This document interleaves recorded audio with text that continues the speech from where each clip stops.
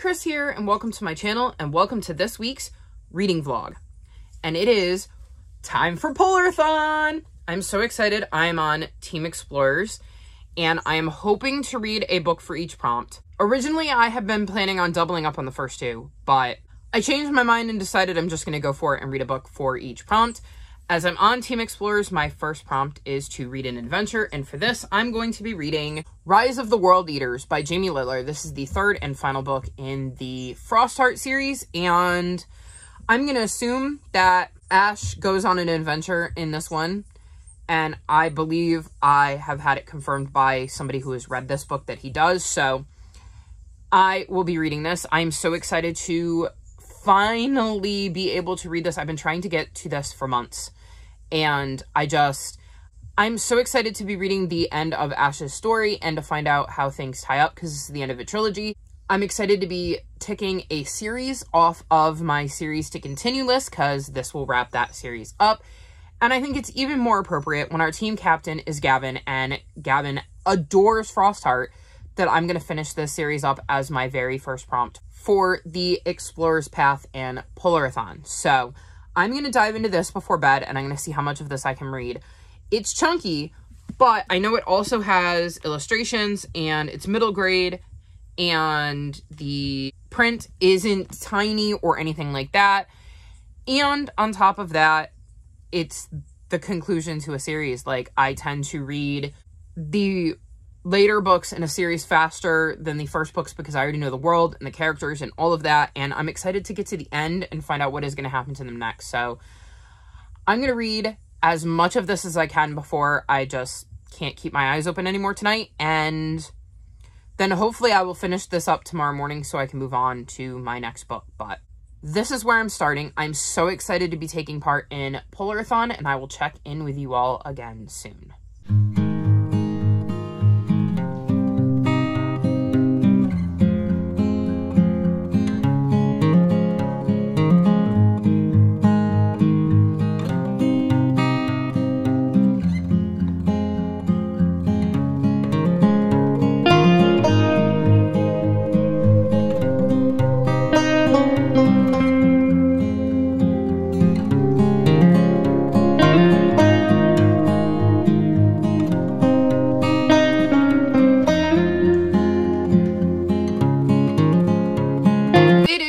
Of 2 on Wednesday, which means we're on day 3 of Polarthon, and I thought I should check in because boy do I have a lot to update you on. You want to say hi? No. He's going to chase the birds. He saw a squirrel.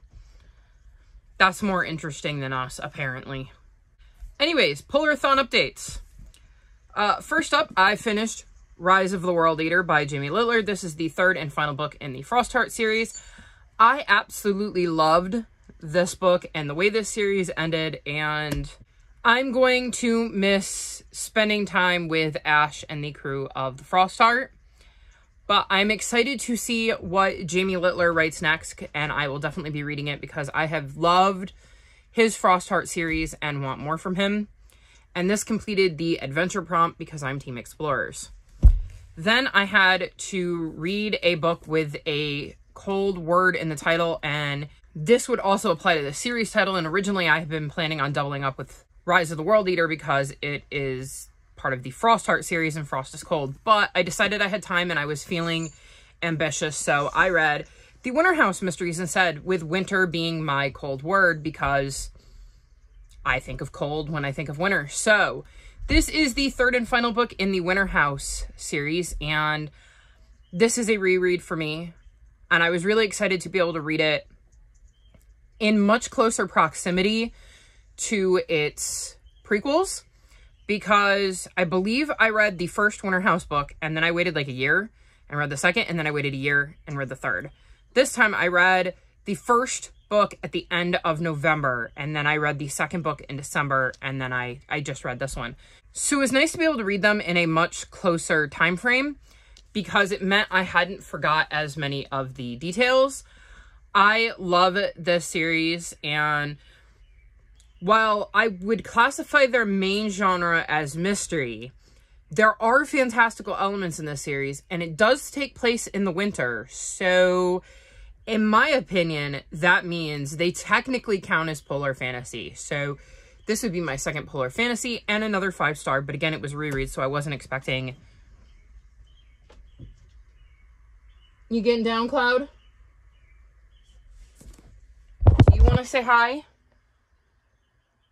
Say hi, Cloudy.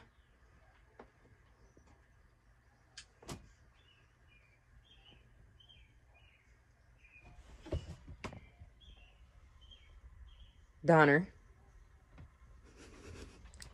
I think Porky was thinking about coming back over when I was showing off Cloudy, but he got distracted by a squirrel again. Anyways, I wasn't expecting to not love this book, so I'm glad I got to reread it. My next prompt was foiled cover, and for this I read The Girl, the Cat, and the Navigator, as you can see that lovely foiling. So this follows a young girl named Una Brett who longs to go on the sea and kind of follow in her father's footsteps, but her father has no desire for her to set foot aboard his ship. Her family isn't very nice to her, and so she's kind of lonely and isolated, and she ends up taking things into her own hands and sneaking aboard her dad's ship so that she can go on an adventure. And boy, oh boy, does she get one. So this book definitely has some fantastical elements, and it is set way up north in the cold, frigid seas, and I think this is another one that could count for polar fantasy. I think I'm going 3.5, 3.75 stars. I enjoyed this, but I wasn't like in love with it, and it's definitely not like a new fave or anything. But I did really enjoy the way this book was written, and I definitely would recommend it to middle graders because I think that it could be a really fun book for them, and I think as a middle grader, I would have enjoyed this a lot more. But I had a good time with it, so at the end of the day, that's really all that matters. And then the last update I have for you, yes, I know, we're only 2 days into Polarthon, and I've already breezed through the first 3 books, is I've started Sky Song by Abby Elphinstone. So this is my book for Icy Magic, and I do think it applies. I'm about halfway through, and we're following this girl named Eska who has been imprisoned by the Ice Queen, and she ends up escaping with the help of this boy named Flint who was there to rescue his mom and ends up rescuing Eska instead. And Eska knows she's somehow important to the Ice Queen and isn't quite sure how, but knows it has something to do with her voice. And she mentions certain things that she's seen the Ice Queen do that I count as icy magic, even though we haven't seen a ton of the Ice Queen, because obviously Eska has been freed due to the help of Flint, but I suspect we will see more of that. It's definitely a polar fantasy, so I've got that checked off. So worst case scenario, I could always pivot to the Explorer's Path because there is, like I said, not a book on here that isn't technically a polar fantasy, but I don't plan to do that. I think this counts as icy magic, or why would she be called the Ice Queen? So I would... Porky was just hanging off the top of my TV because a bird flew up off the top of the TV. I swear... You'd think by now he would know he can't actually catch anything he sees on the TV, but apparently not. Anyways, back to Sky Song. I think that given that she's the Ice Queen, any magic she does would be considered icy magic, so I think this is going to count, and there is the possibility that my last book might have icy magic, so I might be fine anyways. But I am enjoying this, and I'm maybe going to finish this tonight. I am starting to get a little bit sleepy, but I'm way ahead of schedule. And ideally, I would like to finish this vlog up tomorrow. So, yeah, basically, I was only going to do this vlog while I was reading my Polarthon picks, and I have a very good chance of finishing my Polarthon reads tomorrow. So we'll see if I can manage that, which honestly... would be nice because it would mean I made a giant dent in my physical TBR, which I really needed to do because it was ginormous, and it allows me to get back to books I was reading before Polarthon without losing too many details. So We will see. I'm going to attempt to read at least another good chunk of this tonight, but I think there is a good chance I finish it. We'll see. I'll check back in with you, though, tomorrow and let you know what I'm doing. I need to get these lights off because the cats are bouncing all over the place, and I know if I turn some of the lights off, they'll chill out, and they really need to because we all need to get some sleep. So I will check in with you guys again tomorrow.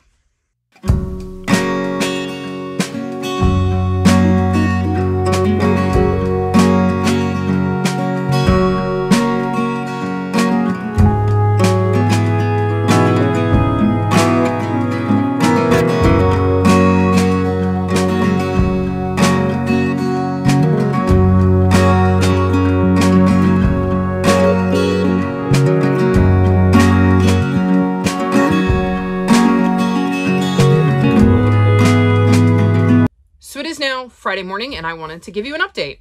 I finished Sky Song, and I'm going to give this 4.25 stars. I really enjoyed this book. It did end up having icy magic, in my opinion, so it definitely fulfills that prompt for Polarthon. I really enjoyed Eska and Flint's journey and the way they grew as characters throughout the story. I really like the way Abby Elphinstone writes. This is the second book I've read by them, and I've just really enjoyed both of them, so I will definitely be reading more from this author in the future. When I got done with that, I picked up Ember and the Ice Dragons by Heather Fawcett. This was my polar fantasy, though every single book I read was a polar fantasy technically, so it didn't really matter which one I picked up for the polar fantasy prompt. In this one, we're following a girl named Ember who was born a fire dragon, but her adoptive father has the ability to wield magic and turns her from a dragon into a young girl, though she is still technically a dragon, and she ends up going and staying with her aunt who lives in Antarctica on a research station and finds out about a hunt that is happening that is targeting the ice dragons that live down there. And, well, she is against the killing of any dragon, so she plans to find a way to help the ice dragons out and sabotage the hunt. I love this book. I gave it 5 stars.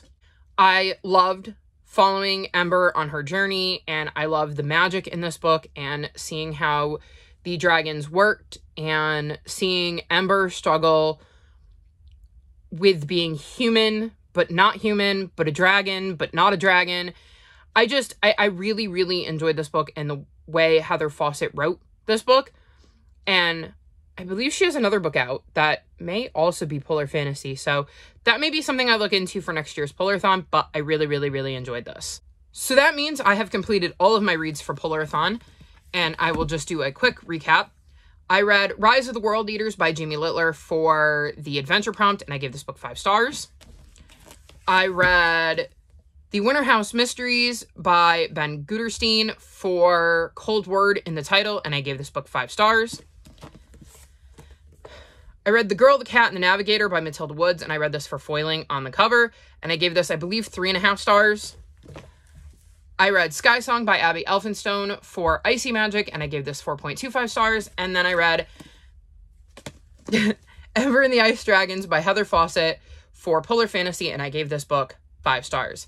Not a bad Polarthon, if I do say so myself, considering I basically loved every book that I read. And even though I didn't necessarily love The Girl, the Cat, and the Navigator, I still enjoyed my read of it. So these are my reads for Polarthon. I would love to know what you have read if you participated in Polarthon. All of my social media, including my Discord, is linked below. If you've made it this far in the video, leave me polar-themed emojis, like this video, and subscribe to my channel, and I'll talk to you next time. Bye!